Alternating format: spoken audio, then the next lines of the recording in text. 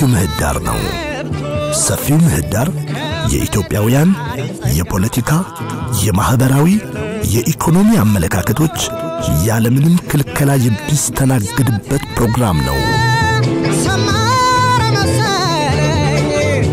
ፍላጎት ይደርሶ ይህ ሰፊው ምህዳር ነው። ሰላም ጤና ይስጥልኝ የተከበራችሁ ተመልካቾቻችን እንደምን ሰነበታችሁ። በየሳምንቱ በዚህ ሰዓት የተዘጋጀ ወደ እናንተ የሚቀርበው ሳምንታዊ ሰፊው ምህዳር አሁን ጀምሯል። የዛሬው የሰፊው ምህዳር መሰናዶ ዋናኛው ትኩረቱን የሚያደርገው በህግ የበላይነት ዙሪያ ነው። እንደሚታወቀው እንግዲህ በኢትዮጵያ የተለያዩ አካባቢዎች የህግ የበላይነት በሚገባ እየተከበረ አይደለም የሚለው ቅሬታዎች ይነሳሉ። ከዚህም ጋር ደግሞ ለዚህ ማሳያ የሚሆኑ በርካታ ነገሮችን በተለያዩ አካባቢዎች እንመለከታለን። የህግ የበላይነት ጽንሰ ሐሳቡ ምንድነው? በምን አይነት መንገድ የህግ የበላይነት መከበር አለበት? እንዳይከበርስ እንቅፋት የሆኑ ነገሮች ምንድናቸው? የሚሉትን እያነሳን ውይይት የምናደርግ ነው የሚሆነው። ለዚህ ርዕሰ ጉዳይ ደግሞ የሚመለከታቸውን ባለሙያዎች ጋብዣለሁ። እነሱን ላስተዋውቃችሁና ቀጥታ ወደ ውይይቱ የምንገባ ይሆናል። አጠገቤ የምትመለከቷቸው አቶ ሙሉጌታ አረጋይ ይባላሉ። በአዲስ አበባ ዩኒቨርሲቲ የህግ መምህር ናቸው። መሃል ላይ የምትመለከቷቸው ደግሞ ዶክተር ብርሃኑ ሌንጂሶ ይባላሉ። የማህበራዊ ሳይንስ ተመራማሪ ናቸው። እንዲሁም ደግሞ ከኔ ፊት ለፊት የምትመለከቷቸው አቶ ኪያ ጸጋዬ ይባላሉ። የህግ ባለሙያ ናቸው። እኔም ዘላለም ደረጀ ውይይቱን እየመራው እስከ ፍጻሜ ድረስ አብሬያችሁ የምቆይ ነው የሚሆነው። ከውይይታችን ጋር አብራችሁ እንድትቆዩ ከወዲሁ ጋብዛለሁ። እጅግ በጣም አመሰግናለሁ እንግዶቼ እዚህ ድረስ ጥሬና አክብራችሁ ስለመጣችሁ። ያው እንግዲህ በመግቢያ ላይ ለመጥቀስ እንደሞከርኩት የዛሬ የውይይታችን ርዕስ የሚሆነው ከህግ የበላይነት ጋር በተያያዘ ነው የሚሆነው። የህግ የበላይነት በወረቀት ላይና መሬት ላይ በተለይ በኢትዮጵያ ነባራዊ ሁኔታ ምን ይመስላል የሚሉትን ሐሳቦች ነው የምንመለከተው። ስለዚህ እንደ መጀመሪያ ርዕሰ ጉዳይ የህግ የበላይነት እንግዲህ ያው ብዙ ሰው እንደሚያውቀው በዲሞክራሲ ስራ ግንባታ ውስጥ ፒላር ከሚባሉት ወይንም ዋና መርሆች ከሚባሉት አንደኛው ነው። በተለይ የህግ የበላይነት መኖር ለሌሎቹ መኖር ዋስትና ነው የሚል ሐሳብ እንዳለ ይታወቃልና የህግ የበላይነት ጽንሰ ሐሳቡ ራሱ ምንድነው? እስቲ ከዚህ እንጀምርና ወደ ውይይታችን እንሂድ። ኦኬ። የህግ የበላይነት እንግዲህ መጀመሪያ የህግ የበላይነት ካልነበረበት ሰዓት እንጀምርና ሰዎች በግለሰብ ወይም በቤተሰብ ደረጃ ከመኖር አልፈው ማህበረሰብ ፈጥረው በማህበረሰብ ሰፋ ባለ መልኩ መኖር ሲጀምሩ ችግር መጋፈጥ ጀመሩ ማለት ነው። እና ያ ችግር ምንድነው? እርስ በርሳቸው ያላቸው ግንኙነት እንግዲህ ቲዮሪዎችን ነው ማወራለን። እርስ በርሳቸው ሰዎች እንደ ሰዎች አብረው ለመኖር በሚያደርጉት ሙከራ ግጭት መፈጠር ተጀመረ። መጀመሪያ ያልነበረ ነገር ማለት ነው። በተለይ ከግል ሀብት ጋር ተያይዞ ግጭት እየተፈጠረ ይሄኔ ነው። ምክንያቱም የሰው ልጅ ፍላጎት ገደብ ስለሌለ እና በእነዚህ የፍላጎቶች ግጭት ምክንያት የሰዎች ህይወት በጣም አስቸጋሪ የሆነ ሲሄድ መንግስት የሚባል ነገር አስፈለገ ተባለ። ሁለት አይነት መንግስታት መፍጠር ይቻላል በአጠቃላይ ሲታይ። አንዱ አይነት መንግስት ህዝብ ላይ ፍጹም የሆነ ገደብ የሌለው ስልጣን ተቀዳጅቶ ህዝብ ላይ ያፈለገው የሚያደርግበት፣ ህዝብ ከመንግስት የሚጠብቀው ህይወቱን ውሎ ማቆየት ብቻ የሆነበት። እዚህ ላይ ንጉስ ሊሆን ይችላል ወይም ነገስታት ሊሆን ይችላል፣ ልዑላን መሳፍንት ሊሆን ይችላሉ። እነዚህ ሰዎች አንተን ያኖሩሃል። ባሪያ ላትሆን ይችላል፣ ግን ከባሪያ ብዙ ያልተለየ ህይወት የነሱ ፍላጎት እስካሟላህ ድረስ ውሎ የምታድርበት አይነት ህይወት ነው አንዱ አይነት መንግስት። ሌላኛው የመንግስት አደረጃጀት ደግሞ የለም ሰው ከዚህ የተሻለ ህይወት መኖር ይችላል። ስለዚህ ሰው ባልፈለገው መንግስት መገዛት የለበትም። ሰው መገዛት ያለበት ራሱ ፈቅዶ ፈልጎ የሚፈጥረው መንግስት ሲፈልግም የሚያወርደው እና በሚቀይረው መንግስት ነው መገዛት አለበት። እነዚህ ናቸው እንግዲህ በጣም አጠር ባለና ሜጀር የሚባሉ የህግ ፍልስፍናዎች። ከዚህ ተነስቶ የኛ ሀገር አሁን ያመረጥነው ሁለተኛው ነው። ህዝብ ራሱ መርጦ በፈቃዱ የመሰረተው መንግስት ነው። አሁን ህዝብ ፈልጎ የፈጠረው መንግስት ህዝቡን እንዴት ነው የሚያስተዳድረው? እንግዲህ መንግስት ማለት የስልጣን ጥያቄ ነው። ስልጣን እንዴት ነው ኤክሰርሳይዝ የሚደረገው? የኛ ሀገር ፍልስፍና የኛ ሀገር ህገ መንግስት ምንድነው የሚለው? ስልጣን የህዝብ ነው የሚለው። የህዝብ ስልጣን ነው ስልጣን የህዝብ ሆነ ማለት ምን ማለት ነው ታዲያ መንግስት ምንድነው የሚኖረው መንግስት የሚኖረው ምንድነው ህዝብ ራሱን በራሱ በቀጥታ የራሱን አፌር ማኔጅ ማድረግ ስለማይችል የየቀኑ ስራው ራሱ በራሱ በቀጥታ መስራት ስለማይችል በጣም የሰው ብዛት ስላለ ማለት አንድ ላይ ተሰብስበን መወያየት ስለማንችል ወኪል ነገር ሆነ መንግስት ማለት ነው በወክልና የኛን ኢንትረስት አንተ አራምድልን አንተ ስራልን ልክ ቀጠርከው ማለት ነው የሆነ ለምሳሌ አንድ ሆቴል ብትከፍት ሰዎች ትቀጥራለህ አንተ ባለቤት ልትሆን ይችላል ለስትፈልግ ልታባራቸው ይችላል ልትቀይር ይችላል ይሄ መንግስት የሆነ ስልጣን ሰጥተዋል ያንተ ፍላጎት እንዲያራምድ የሚያስችለው አይነት ስልጣን ሰጥተዋል ኃይል ሰጥተዋል የነ ነገር እንዲያርግ የተገደበ የታወቀ ነገር ሰጥተዋል ለሱ እንግዲህ ህገ መንግስት ማለት እንግዲህ የመንግስት ስልጣን ለመገደብ የወጣ የሆነ ዶክመንት ነው እዛ ላይ ምን ይደረጋል መንግስት የሆነ ህግ ያወጣል ከዛሬ ጀምሮ ህይወታችን በዚህ መንገድ የዚህ ሀገር ህይወት በዚህ አይነት መንገድ ነው የሚመራው ይሄ ወጣ የተባለው ህግ ምንድነው ያያረጋ ያለው ያግ አንተም አይደለም ኪያም አይደለም ዶክተር ብርሃኑም አይደለም ያግ ሁላችን የተስማማንበት ነው ወኪላችን ያ መንግስት ቢያወጣው የኛ ወኪል ስለሆነ ለከኛ ህግ ተደርጎ ነው የሚወሰደው ቲዮሬቲካሊ ያ ሁላችን የተስማማንበት ህግ ከወጣ በኋላ ሁላችንም እናቀዋለን መውጣቱ ስለዚህ የተለየ ያንተ ወይኔ ወይም የሱ ኢንትረስት ተብሎ ወጣ አይደለም ያብዛኛው ሰው ኢንትረስት ይወክላል ተብሎ ነው የሚወጣው ቲዮሪው ከዛ በኋላ ያ ህግ ለምሳሌ በአገራችን በጣም የተለመደ እስከ ቅርብ ጊዜ እስከ ጃንሆይ አገዛዝ ድረስ በህግ አምላክ ትባላል ህግ ማለት ከሰው ወጥቶ ግን ከሰው ደግሞ ነፃ ሆኖ ተቀምጦ ልክ ግዢ ሆነ ማለት ነው ሳይሆን በእኔና ባንተ ያለው ሪሌሽንሺፕ በዚህኛው ህግ እኛ ሁለታችን ፈጥረን እንደዚህ ነው የምንሆነው ይሄ ወርዶም ሶሳይቲያችን ላይ ይታያል ለምሳሌ እቁብ አለ ወይም እድር የሆነ ስምምነት አለ እቁብ ነው ይሄን ያህል ትጥላለ በየሳምንቱ ኦኬ ማን አለ ተስማማንበት የህግ የበላይነት ማለት ሰዎች ተስማምተው ከራሳቸው ውጪ የሆነ ነገር ግን እነሱ ራሳቸው የፈጠሩት በስምምነት የፈጠሩት ለሱ ተገዥ የሚሆንበት አሰራር ማለት ነው ቀለል ባለ እዚህ በጣም አመሰግናለሁ እስቲ ዶክተር ብርሃኑ በዚህ በተነሳው ላይ ሐሳብ ይስጡኝ እስቲ I think አቶ ሙሉጌታ ጥሩ ሁኔታ ያነሱ ይመስለኛል የህግ ፕሮፌሰርም ስለሆነ በዛ ረገድ ብዙም መጨመርበት ነገር ያለ ይመስለኛል ዞሮ የህግ በላይነት የሚለው ነገር እንግዲህ በተለያዩ ሀገሮች የተለያየ አይነት አተረጓጉም ሊሰጠው ይችላል ዞሮ እሳቸው እንዳነሱት የሰው ልጅ ፍላጎት አለው ሁላችንም ፍላጎት አለን አንዳንድ ጊዜ ደግሞ ፍላጎቶቻችን ሊጋጩ ይችላሉ ስለዚህ እነዚህ የሚጋጩ የሰውን ፍላጎት መሃል ሆኖ የሚያስታርቅ ወይ ደግሞ እንዳይጋጭ ስታንዳርድ የሚሆን ነገር ያስፈልጋል ማለት ነውና ያ ስታንዳርድ ለሁላችንም መሃል ላይ ሆነና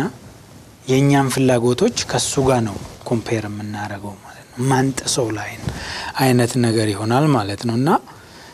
ያንን እናከብራለን እሱን አልፈን ከሄድን የሌላውን ሰው ፍላጎት በመጋጨት እርስ በራሳችን ሌላ ችግር ውስጥ እንዳንገባ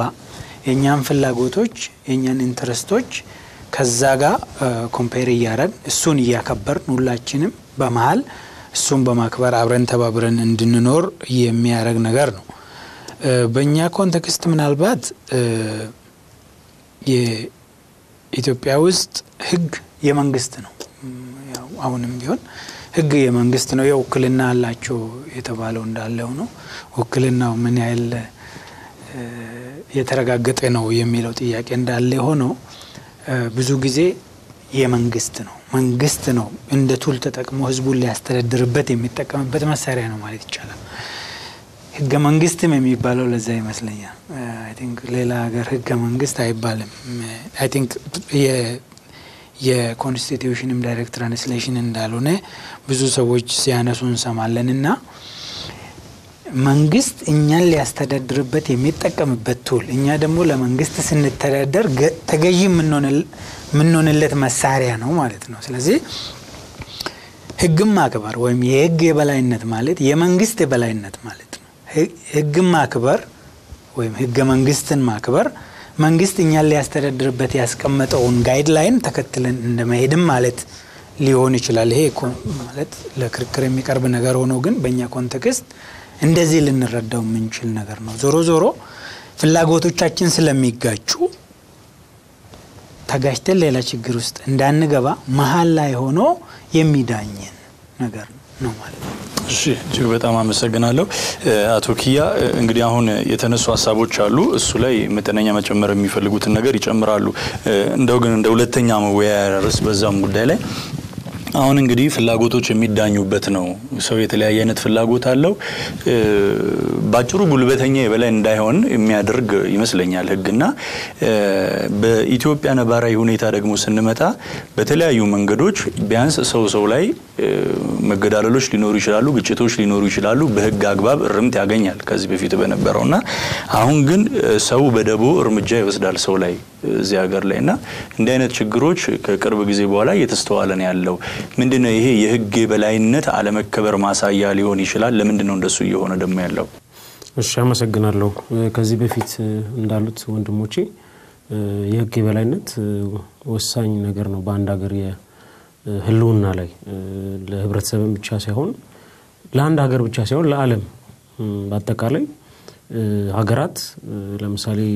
ውል ይዋዋላሉ ያ ውል ሁለቱ ፈቅደው የሚገቡበት ለዛ ውል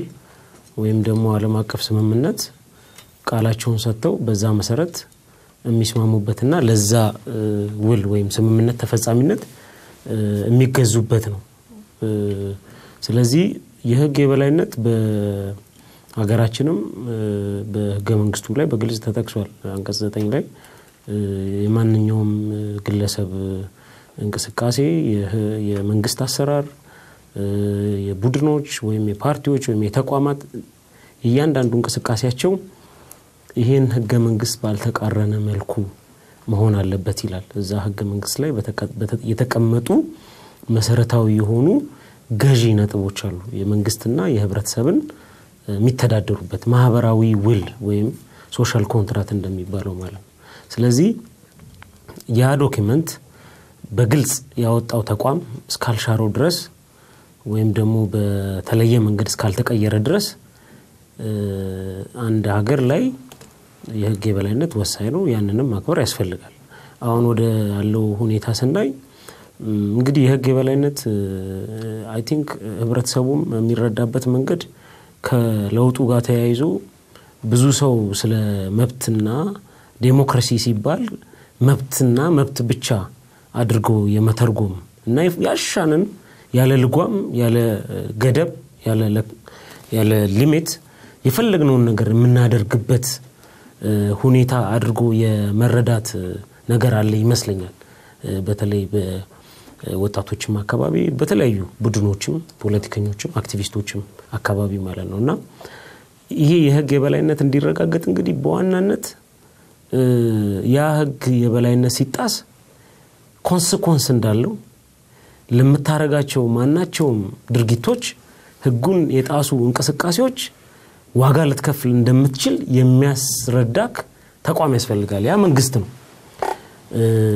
ለምሳሌ ትሬንዶቹን እንኳን ብናይ ባለፈው በለውጥ ሂደት ውስጥ መንገድ ሲዘጋ መንገድ ከዘጉት ጋር ቁጭ ብለ የህግ የበላይነት አለ ብለ ህጋዊ እርምጃ ህጉ በሚፈቅድልህ እንደመውሰድ ቁጭ ብለ ስትደራደር አባካቹን ክፈቱ ክሊርሊ በህግ በተቀመጠ ጉዳይ ላይ ቁጭ ብለ ስትደራደር ባንክ የሚዘርፈውን አካል አባካቹን አትዝረፉ ብለ ስትል አይመቱ ስትል ወታደር አያልፍም ብሎ መንገድ የዘጋን ቡድን ወይም ግለሰቦች አባካቹን ክፈቱ ብለ ስትል የሀገሪቱ መሰረታዊ ሸቀጦች የሚተላለፉበትን በዋናነት የኢትዮ ጅቡቲ በተደጋጋሚ ሲዘጋ ቁጭ ብለ ከዘጊዎቹ ጋር ስትነጋገር ኢንዳይሬክትሊ ሰዎች ህጉን ባያከብሩት ኮንሲኩዌንስ እንደሌለው ስለሚያውቁ they continued doing the same thing በሚሊዮኖች የሚቆጠሩ ሰዎች ተፈናቅለው አንድም የዞንም ሆነ የወረዳ አመራር ሲሪየስሊ በግልጽ ተጠያቂና የህግ የበላይነትን ጥሰሃል ተብሎ ኦፕንሊ ህዝቡ በሚያቀው መንገድ ሳይቀጣ ሲቀር ሚዲያዎች እንደፈለጉ ሲፈነጩ አክቲቪስቶች አገር ሲያምሱ ምንም አይነት ሜጀር ሳትወስድ ከዛ በኋላ መንግስት ይናቃል በተለይ በአፍሪካ ሀገር ላይ ወሳኝ ሆኑ መሰረታዊ ሆኑ የህግ የበላይነት ስራዎችን ማትሰራ ከሆነ እንደዛ ነው ህፃን ልጅ የሆነ ጥፋት አጥፍቶ ለዛ ጥፋት ዝም ካልከው ወይም ጎበዝ ጎሽ አርግ ካልከው በነጋታው ይደግመዋል ስለዚህ ይሆነ ያለው እኔ ፐርሰናሊ የተደጋገሙ ብዙ የህግ የበላይነት ጉዳዮች የህግ ጥሰቶች ሲጣሱ እነዛን ቶሎ እርምት እርምጃ ህገ መንግስቱ በዚህ መሰረት ህግ የበላይነት መከበር አለበት ይላል ለዛም ደግሞ ያንን እንዲያስከብር የተቀመጠ መንግስት አለ ያ መንግስት ዲሞክራቲክ ነው ዲክታቶሪያል እንትን ነው አምባገነን ነው ያ ጉዳይ አይደለም ዋናው ጉዳይ መንግስት ነኝ የሚል ተቋም አንድን ፖዚሽን ይዞ እስካለ ድረስ የህብረተሰቡን ሴኩሪቲ ምክንያቱም የህግ የበላይነት በዋናነት የሚገናኘው ከሴኩሪቲ ጋር አንድ የኢትዮጵያዊ ቤተሰብ የመጨረሻ የሚያስጨንቀው ጉዳይ ልጄ ጧት ትምህርት ቤት ሄዶ ይመለሳል ወይ ነው ከዛ ቀጥሎ ሌላው ከዛ ቀጥሎ ነው ያለው ማለት ነው ስለዚህ የህግ የበላይነት ጉዳይ ከሴኩሪቲ ጋር የመንግስት የህዝብን ደህንነት ከማስከበር ጋር በጣም የተቆራኘ ነገር ነው ስለዚህ እኔ በህግ የበላይነት ዙሪያ እና ህግ የማስከበር ዙሪያ በነበረው የመንግስት የላላ አካሄድ ምክንያት አሁን ያየነው ያለነው ጉዳይ አለ እኔ ፐርሰናሊ የተለያዩ ኢንቨስትመንቶች ላይ ነው የምሰራው ማማከር እንደዚህ ቢዝነሶችን ነው የምሰራው ለምሳሌ ኦሮሚያ ላይ አዲስ ስራ መፍጠር አይደለም የነበረውን የስራ እድል ለወጣቶች ማስቀጠል አልተቻለም አዲስ ስራ አይደለም ሌሎችም ክልሎች ጋማል ስለዚህ ይሄ ምንድነው ሰዎች ተንቀሳቅሰው እንዲነግዱ እንዲያተርፉ ኢንቨስት እንዲያደርጉ ሴኩሪቲ ይፈልጋሉ የህግ የበላይነት መኖሩን ማወቅ ይፈልጋሉ ምክንያቱም ሰዎች ሪስክ አይወስዱም እንኳን የውጪ ኢንቨስትመንት የሀገር ውስጥ ነጋዴ ሪስክ አይወስድ ስለዚህ ሴኩሪቲ እና የህግ የበላይነት በሌለበት ሀገር ላይ ስራ ፈጠራ አይደለም ስለ ንግድ እንቅስቃሴ አይደለም ኢንቨስትመንት አይደለም ምንም ማሰብ አይቻልም ስለዚህ ምናልባት ወደ ሌሎች ቶፒክ ገብቼ ሊሆን ይችላል ግን እዚህ ላይ የላላ ሁኔታ አይቻለው በፐርሰናሊ ተገንዝብ ያለው ማለት ይችላል ተመልካቾቻችን ውይይታችን እንደቀጠለ ነው ካፍታ ቆይታ በኋላ ተመልሰን እንገናኛለን ይህ ሰፊው ምህዳር ነው ይህ ሰፊው ምህዳር ነው አፍታ ቆይታ ወስደን ተመልሰናል አሁንም ውይይታችን እንደቀጠለ ነው አብራችሁ እንድትቆዩ ኮዲው ጋብዛለሁ እሺ እጅግ በጣም አመሰግናለሁ አቶ ኪያ እንደው ዶክተር ብራኑ አሁን እንግዲህ ህግ ሲነሳ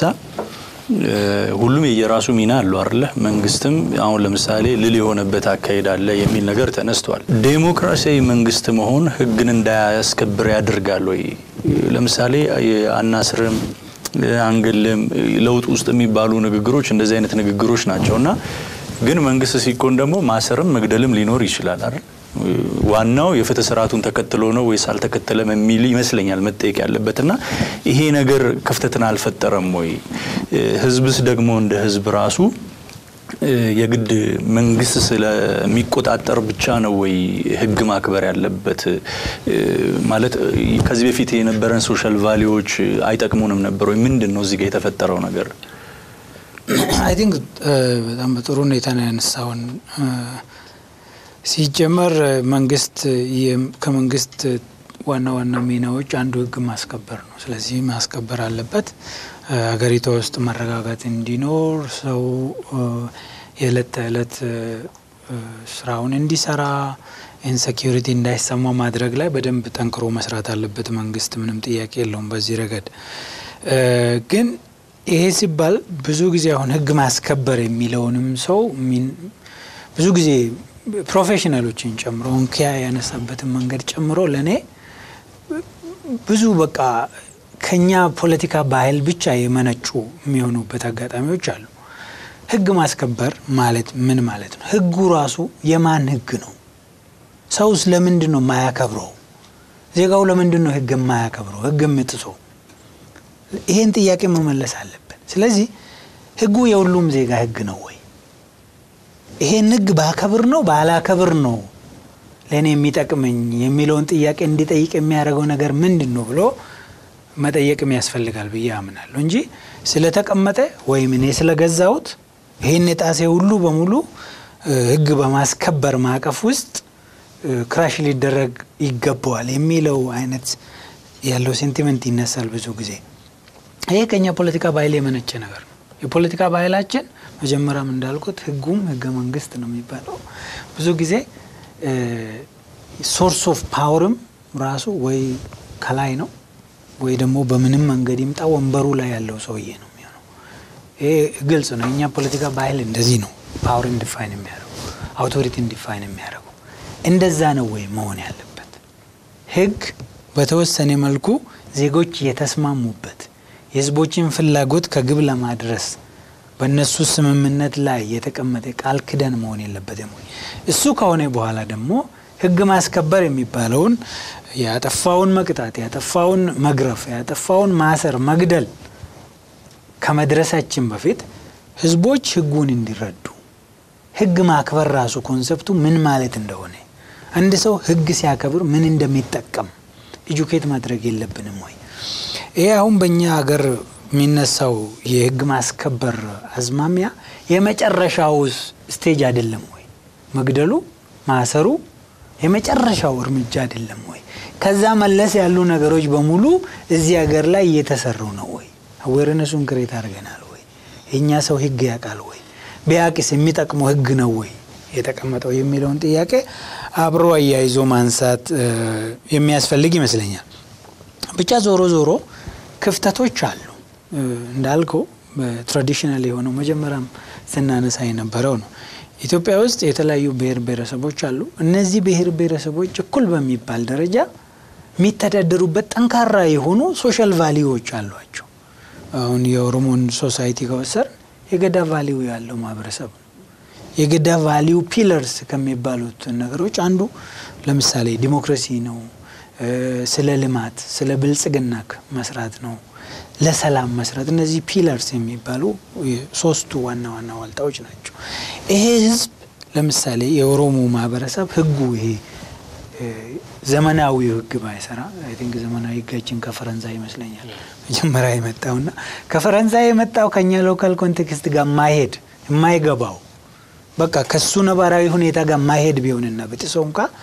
ያኛውን የራሱን ለምንጣስ የሚል ጥያቄ ያስፈልጋል ሶ አንደኛው ይሄ የኛን አባንደን አርገን ሄደን ካርቴንስ እናመጣ ወይ በትክክል ያንን ኢንተግሬት አላረግንም ወይ ደግሞ ህዝቡ የራሱን እንዲጠቀም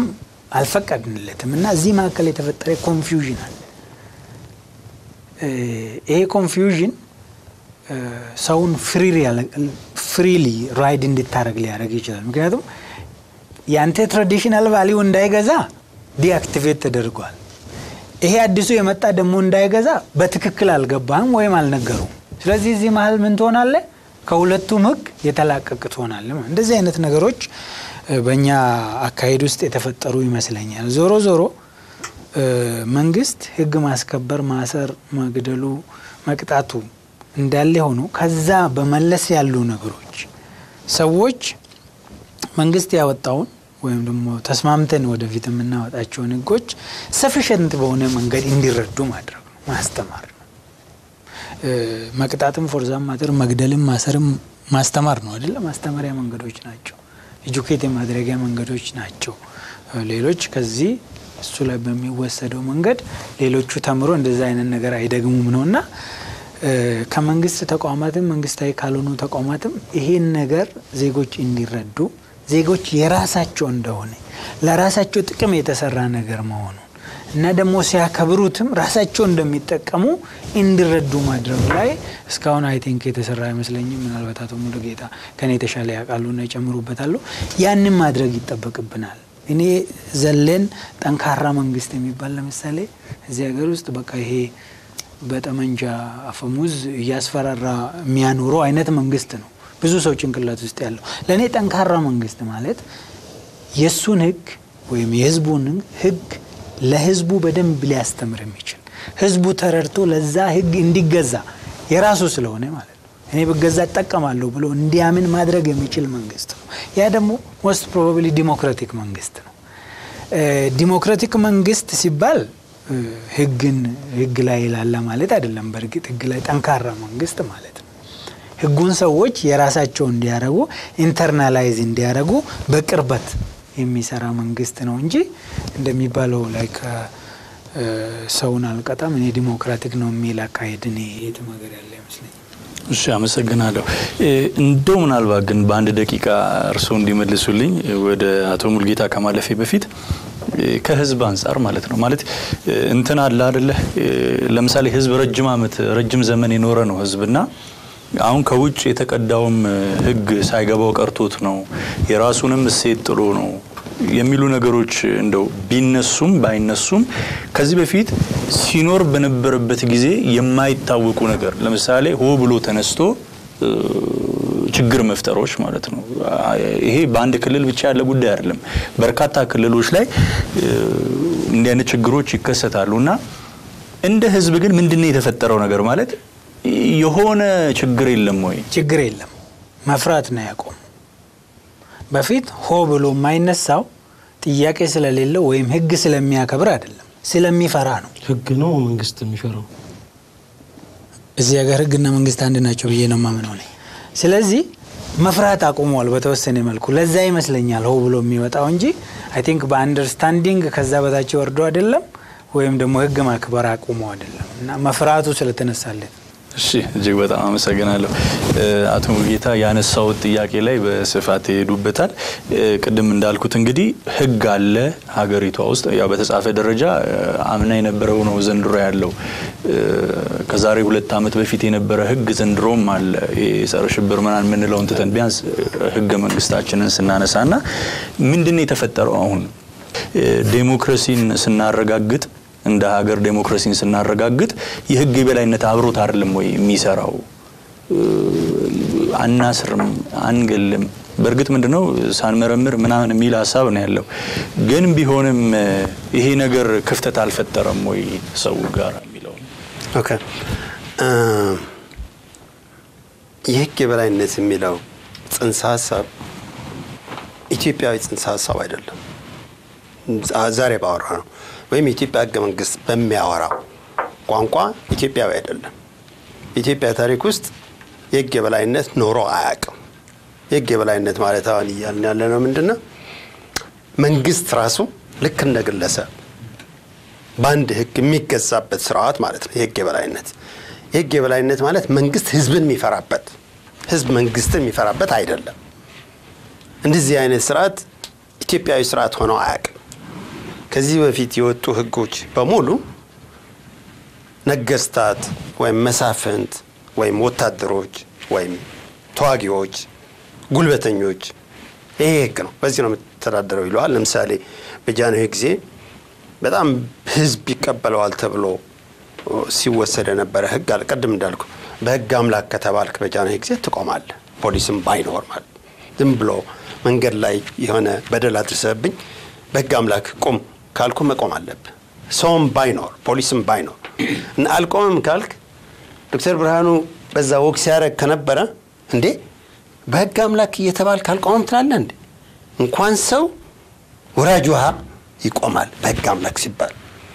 በዛ ደረጃ ስለ ህግ የነበረን አንደርስታንዲንግ ጊዜ ነበረ በጃንሆይ ጊዜ። ያ ማለት ግን የህግ የበላይ ሆኖ ነበር ማለት አይደለም። የህግ አምላክ ማናቸው ጃንሆይ ናቸው። ምክንያቱም ጃንሆይ እግዚአብሔር ነው የመረጣቸው። ጃንሆይ ፈልገው ነው የሰጡን የህግ እኔ ለህዝቤ ያስፈልጋል ብዬ ስላሰብኩ ሰጠው ነው። ሰው ከፈለጉ ሊወስዱብህ ይችላሉ። እሳቸው የሰጠው ነው። ሰው የሰው ህግ ነው። የህግ የበላይነት ሳይሆን የጃንሆይ ፍላጎት የበላይነት ነው ያለው። ግን ትንሽ ኤሌመንት አለው የሌጂቲማሲ የሚለው ቀድም የተነሳው አንድ ህግ የሚሆነው አንደር የህግ የበላይነትም ቢሆን እነዚህ በጣም ሰለጠኑ የሚባሉት የፍልስፍና ተግባራዊ አድርገዋል የሚባሉ ዴሞክራቲክ አገሮችም ቢሆኑ አንድ ህግ ነው የሚባለው ህጉ በህዝቡ ተቀባይነት ሲኖረው ብቻ ነው። እሱ ነው የሌጂቲማሲ ጥያቄ የማይነሳበት ከሆነ ነው። ሶ ኢኳሊቲ እና ሌጂቲማሲ በጣም ኢምፖርታንት ናቸው በህግ የበላይነት። አሁን እኛ ሀገር ያለው ምንድነው ኢህአዴግ መጣ አይደለ? ይሄ ህገ መንግስት ጻፈ። ይሄ ህገ መንግስት የጻፈው መጻፍ ስለፈለገ የኢትዮጵያ ህዝብ ጻፍ ብሎ አስገድዶት አይደለም ወይም ኢህአዴግን መቆጣጠር የሚችልበት ሰዓት ላይ አይደለም የኢትዮጵያ ህዝብ ያኔም አልነበረም አሁንም አይደለም ህዝብ መንግስትን የሚቆጣጠርበት መካኒዝም ኢትዮጵያ ውስጥ ያለው ለምንድነው ህግ ብቻውን አንደርስታንድ አናረጋው ህግ ፖለቲካል ኮንቴክስት አለው ህግ ካልቸራል ኮንቴክስት አለው ኢኮኖሚክ ዴቨሎፕመንት የሆነ ደረጃ ይጠይቃል የነዚህ ክምችቶች አንድ ላይ ሲመጡ መታየው ነገር ነው የህግ የበላይነት የሆነ ካልቸራል ዴቨሎፕመንት ላይ የምትጠብቀው ነው ቀድም ዶክተር እናሉ በተለያዩ አካባቢዎች በተለያዩ ሎካሊቲዎች የተለያየ ህግ የበላይነት የሚመስል ሊኖር ይችላል አሁን እያወራን ያለው ነው ግን በዚህ ዘመናዊ በሚባል በኢትዮጵያ ደረጃ ሰፊ ነገር ኢትዮጵያ አሁን እንኳን ኢትዮጵያ ተከፋፍላ ኢትዮጵያ አሁን ከሌላ ከጎረቤቶቿ ወይም ከአውሮፓ ወይም ከአሜሪካ ተለይታ ነው ማችልበት ደረጃ ላይ ደርሰናል አሁን ቀድም ስናወራ ዛውጭ ሆነ ለምሳሌ ብዙ ነገራችን በብድር ነው የሚመጣው እዚህ ሀገር አሁን ነዳጅ የሚያበድሩን ሰዎች ይነዋት ነዳጅ አንሰጣቸውም ከዛሬ ጀምሮ የሚባልና ኢትዮጵያ ውስጥ ነዳጅ ለሳምንት ቢጠፋ ምን የሚፈጠር ይመስላል እዚህ ሀገር ሁሉም ነገር ሊቆም ይችላል ሶ ትራዲሽናል የሆነ ይሄ የሀገራችን የሆኑ ባህላዊ የሆኑ እሴቶቻችን በጣም ጠቃሚ ቢሆኑም አሁን ፈለግንም አልፈለግንም እነሱ ብቻቸው መቆም የሚችልበት ሰዓት ላይ አይደለም ያለነው ፎሪነሮችም ይጠይቁናል ኮሎኒያሊዝም ምንድነው በግድ መጥተው አይደል እንደንግዛቸው አሁንም ኒዮ ኮሎኒያሊዝም አለ አሜሪካ ከተቆጣ ላትኖር ይችላል ዝም ብሎ አይደለም እና አሁን የሁለት ኮምቢኔሽን ነው የውስጥ ህይወታችን አለ ኢንተርናሽናል ሪሌሽንሺፕ ከውጭ ምናረጋው ሪሌሽንሺፕ ያ ሪሌሽንሺፕ በብር በንግድ በምን ብቻ አይደለም በሐሳብም ነው ሶ እኛ መናረግ የህግ የበላይነት ለማረጋገጥ ብለን ህገ መንግስት ጻፍ የህገ መንግስት ምን እንደሚል ታውቃለህ ኢትዮጵያ ህገ መንግስት የህዝቦች ሉዓላዊነት ያረጋገጠ ህገ መንግስት ነው ኢህአዴግ ተነስቶ ምንድነው የሚለው እንዴ እኔ እኮ ህገ መንግስት አይቻላቅ እኔ እኮ የኔ ስልጣን ለራሴ እኮ ነው የምጠቀምበት እኔ እኮ ዲሞክራቲክ እኔ እኮ ኮራፕት ነኝ እያሉ የኢህአዴግ ባለስልጣናት ሲነግሩን በተደጋጋሚ በስብሰናል እንታደሳለን ጠብቁን ግን አሁንም እኛ ነን ምንገዛቸው ነው የሚለው ሶ ህዝቡ ይነዋት አንፈልጋችሁም ብሎ ለአመታት በተለይ በቅርብ ጊዜ ማት ተቃውሞ ተነስቷል አይደል ተቃውሞ ተካሄደ የተፈጠረው ምንድነው አሁንም ኢህአዴግ ነው እና አሁን እየተደረገ ያለው ምንድነው ኢህአዴግ ኢትዮጵያ ህዝብ ከኢህአዴግ ለማላቀቅ እየሞከረ ነው ያለው ዳይለማ በጣም ከባድ ነው በዛ ሴንሱ ችግራችን በጣም ሲሪየስ ነው ለዚህ ነው አሁንም እና ኢህአዴግ ራሱን እያደነቃቀፈ ነው አንዱ የኢህአዴግ ፓርት ለውጥ ይፈልጋል አንደኛው ደግሞ ምን ሆነናል ጥሩ እኮ ነው ይሄ ኮንስቲቱሽን ከነካችሁ ይሄ ስርዓታችን ከነካችሁ ፌደራሊዝም ከተነካ የማስፈራራትና የብላክሜል ደረጃ ላይ ነው ያለን እና አይ ቲንክ ህግ ለብቻው ስለምናየው ነው አሁን እያስተነገጠን ያለው ፖለቲካሊ ኮላፕስ ካረጋ አንድ ሀገር ሲሪየስ የሆነ ፖለቲካል ዲስአግሪመንት ካለ which we have today now አሁን ችግራችን እሱ ነው በጣም ፍራግሜንቴሽን አለ ፖለቲካል በጣም ተሰነጣጥቀናል አንደማመጥም አራታችን የተለያየ ፖለቲካ ቪው ነው ያለን አንደማመጥም ብቻ ሳይሆን እያንዳንዳችን የኔ 100% ፐርፌክት ነው የምንለው ዶክተር ብርሃን የሚያወራ ዝም ብሎ ምንም ነገር የለው የኔ ግን 100% ፒውር ነው ከፈለገ እሱ እኔ ጋር ይምጣ ነው እሱ ይቀበል እንጂ እኔ ከሱ ወስደው ነገር አለ የኔ ፐርፌክት ነው completely absolutely ንጹህ ነው ካልክ it's over ከዛ በኋላ ለኔጎሲዬሽን ቦታ የለህም ከዛ በኋላ ለቶለራንስ ቦታ የለህም ምንድነው የምታረጋው የራስህን ዊል መጫን የምትፈልገው ለምሳሌ የኢህአዴግ አራት ድርጅቶች ያቸው በቃ አራት ድርጅቶች የራሳቸው ክልል ነፃ አውጥተዋል እንኳን አራቱ ድርጅቶች ሊስማሙ እያንዳንዱ ድርጅት እዛው እርስ በርሱ ኦዴፓ በአባላቱ መካከል ጤነኛ የሆነ ሪሌሽንሺፕ አይደለም እያያያለው እና አሁን የፖለቲካ ህይወታችን የኢትዮጵያ የፖለቲካ ህይወት ምን ደረጃ ላይ ነው ያለው በጣም መሰነጣጠቅ የበዛበት በጣም መለያየት የበዛበትና ሁሉም በግለሰብ ደረጃ በድርጅቶች በፖለቲካ ድርጅቶች ደረጃ በታየው ሁሉም የራሱ አመለካከት የራሱ ሐሳብ የመጨረሻ ሐሳብ እኔ አሁን ማወራው ወሬ ነው ለኔ እውነት አይደለም ሲሪየስሊ ከልቤ ነው እኔ እውነት አይደለም እያወራሃለሁት ይመስለኝና አስተያየት ነው እየሰጠሃለሁ ይሄ አስተያየት ሊሆን ይችላል ላይሆን ይችላል ፎር ዛት ማተር ልክ የሚለው ቃል ትርጉም የሌለው ሊሆን ይችላል ግን ካንተ ሐሳብ የተሻለ ሊሆን ይችላል ለችግሩ ያለው ቅርበት ይሄ ችግር አለ ይሄ ችግር እንዴት እንፍታው የሚል ጥያቄ ቢነሳ እኔ በዚህ መንገድ ቢፈታ ይሻላል አለው ዶክተር ብርሃን የለም በዚህ ይላል ኪያ ደግሞ ሌላ ነገር ያመጣል ከዛ የማን ይሻላል ነው መባል ያለበት የማንኛችን ሐሳብ ይበልጥ ይሄኛም ፕሮብሌም ቶሎ ብሎ እና ኢፌክቲቭ በሆነ መንገድ የትኛው ሶልቭ ያደርግልናል እና ሶልቭ ሲደረግ ፕሮብሌም ደግሞ ጥቅሙ ለሁላችን የሚሆን ከሆነ ማለት ነው አሁን ግን እየታየ ያለው ሁሉም የራሱ ኮርነር ይዘዋል ወዴት ይሄድ እንደሆነ ታውቃለህ ሉክ አይዲያዎች እንደዚህ ፍራግሜንትድ ሲሆኑ ሐሳቦች እንደዚህ ሲከፋፈሉ የዛሬ ሐሳብ ነገ ማቴሪያል ፎርስ የመሆን አቅም አለው የዛሬ ወሬ ነገ ጉልበት ላይክ ፊዚካል ጉልበት ሆኖ በተግባር ውሎ የሰው ህይወት በጣም ሲሪየስ በሆነ መንገድ አፌክት የሚያደርግበት ያ ነው የሐሳብ ጉልበት እሱ ነው ለዚህ ነው ማውራት ያለብን ለዚህ ነው መነጋገር ያለብን መጨቃጨቅ አለብንና መቀራረብ ሲገባ ሉክ ስንት ድርጅቶች አሉ ኢትዮጵያ ውስጥ ስንት የፖለቲካ ድርጅቶች አሉ 107 ተብሏል አሁንም እየጨመሩ ነው አዳዲስ እየተፈጠሩ ምንድነው የሚያሳየው we're just too fragmented በጣም ተለያይተናል so ፖለቲካው completely govern አረጋግን completely control አረጋግን ህጉ disregard አረጋግን ነው ልክ እንዳልኩ የኔ ሐሳብ ነው ልክ እና in common መሃል ተቀምጠው you know what okay የተለያየ ሐሳብ አላችሁ ግን መጨረሻ ላይ እኔ ነው ያልኩት የሚሆነው እሚል ኃይል ይኖራል ብለን የጠበቀው ነገር ፖለቲካል ዊል ላይ የተመሰረተ ህልውና ነው የሚኖረው የህግ የበላይነት የሚመሰረተው በፖለቲካል መፈቃቀድ ነው ያ ሶሻል ኮንትራክት ስምምነት ምንለው ፖለቲካል ኔቸር ነው ያለው አራታችንም ኢንትረስት አለን የአራታችን ፍላጎት በይበልጥ ሊራመድ የሚችለው በዚህኛ ውል ነው ያ ውል ነው ህግ እየተባለ ያለው አራታችን የመግዛት አቅም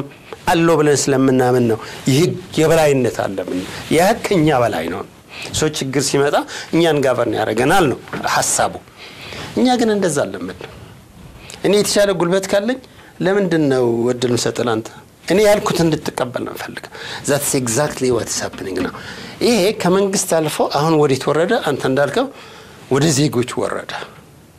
አይተነው በማናቅ ነገር ምክንያቱም ልክ ቀደም እንዳልከው ታይቶ የማይታወቅ ነገር እየታየን እየታየን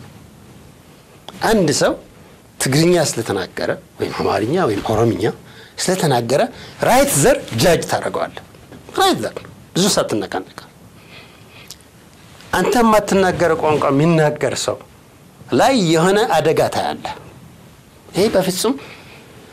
I mean at least በዚህ ደረጃ ኢትዮጵያ ውስጥ አይቼው ማላቅ ነገር ነው እና ለምንድነው እንደዚህ ሆነው እሱ ፖለቲካል ሲስተማችን ነው ጭንቅላታችን ዋርድ ሆነው ለለፉት 27 28 አመታት ይሐደግ ኢትዮጵያን ሲገዛት አገሪቱ የተሸነሸነችው ፖለቲካል ሲስተሙ የተደራጀው በዚህ መልኩ ነው ሶ የአደረጃጀቱ ውጤት ነው ይሄ ስለዚህ በዛ ሴንሱ ሁላችንም ሪስፖንሲብል ነን ነው ግን መንግስት የበለጠ ሪስፖንሲቢሊቲ የሚኖረው ለምንድነው መንግስት እችላለሁ ብሎ መጥቷል ኃላፊነቱን መውሰድ ይችላል ይሄ ነገር ማድረግ ይችላል ብሎ መጥቷል እና መንግስት ስለፈለገ ብቻ ኢትዮጵያ ችግር ይቀርፋል ሜቢ ላይ ቀርፍ ይችላል መንግስት ጥረት ቢያደርግም ላይ ቀርፈው ይችል ይሆናል ከመንግስት አቅም በላይም ሊሆን ይችላል እዚህ ሀገር ግን እያየው ያለው ምንድነው መንግስት ያቅሙም እየሰራ አይደለም ያቅሙ እንደማይሰራ በምን ታውቃለህ መሰለህ ለምሳሌ ዶክተር አብይ በተደጋጋሚ ሚዲያ ላይ እየቀረቡ ምንድነው የሚሉት እኛ እኮ ሰው ይውጣለት ብለን ነው ሰው እኮ ለብዙ ጊዜ ተጨቆኑ ስለቆየ ትንሽ ለቀቅና አርጋውና ትንሽ ሐሳቡን ይግለጽ ብለን ነው ወደ ሰፊ ለመሆን ፈልገን well ይሄ አንደር ሩል ኦፍ ሎው ይሄ ቦታ ያለው የኢትዮጵያ መንግስት እየተናገረ አይደለም ይሄ አሁን ካቅም በላይ የሆነ ነገር ነው የኔ አላስብ ግን ለምንድነው የማይነገር ፖለቲካል ካልኩሌሽን ስለሚደረግ ይሄ ነገር ብናገር የና አደጋ ያመጣ ይሆን ወይ መንግስት በጣም ኤክስትራ ኮንሺየስ ሆኗል በዛ ምክንያት ቀደም ላይ ያለው ህግ የሚጥሰው ጋልቫናይዝድ ይሆናል ኢንካሬጅ ይጠናከራል ይበረታታል ከህግ መጣስ አስጠይቅም በዚህ መንግስት ኮምፕሊትሊ መውቀስ ቀላሉ መልስ ነው መንግስት ህግ ማስከበር አለበት ስርዓት ማስከበር አለበት ቀላል ነው ግን እኔ አሁን በተደጋጋሚ ቲቪ ላይ አውርቻለሁ ይሄ ነገር ግን እየባሰበት አሁንም ይብሳል ብዬ ነው የምጠብቀው ለነገሩ ኦፍ ኮርስ እና ምንድነው የሚያሳየው ይሄ አሁን ካለነው የኢትዮጵያ ልጆች አቅም በላይ ነው ሆነዋል በተግባር ሆነዋል ስለዚህ ያለን ምንድነው አሁንም ምንድነው ታዲያ ማድረግ ያለብን ከዚህ እንዴት ነው ልንወጣ የምንችለው ሲባል መጀመሪያ ስራችንን እንወቅ መንግስት ህግ ማስከበር መቻል አለበት ለምን እንደማያስከበር ያጥና መንግስት እስከመቼ ድረስ አሁን በቀደም ጠቅላይ ሚኒስትር ምን አሉ የኢትዮጵያ ህዝብ ህግ እንዲከበር እየጠየቀ ነው ደሞ እውነቱ ነው መጠየቅ ይገባዋል አዎ ፕሮብሌሙን ገብቷቸዋል ችግሩ ምንድነው አሁንም ፕሮብሌሙን አድሬስ የሚያደርግ ሶሉሽን አይደለም እየሰጡ ያሉት እሳቸውም ቢሆኑ well ልክ ቀድም ዶክተር ብርሃኑ እንዳለው የኛ የሶሳይቲ እንደ ህብረተሰብ እኛ በጣም ሊሚቴሽን ስላለብን እሱ ሊሚቴሽን መንግስትም ላይ ሪፍሌክትድ ይሆነ ይመስላል ተመልካቾቻችን ውይይታችን እንደቀጠለ ነው ካፍታ ቆይታ በኋላ ተመልሰን እንገናኛለን ይህ ሰፊው ምህዳር ነው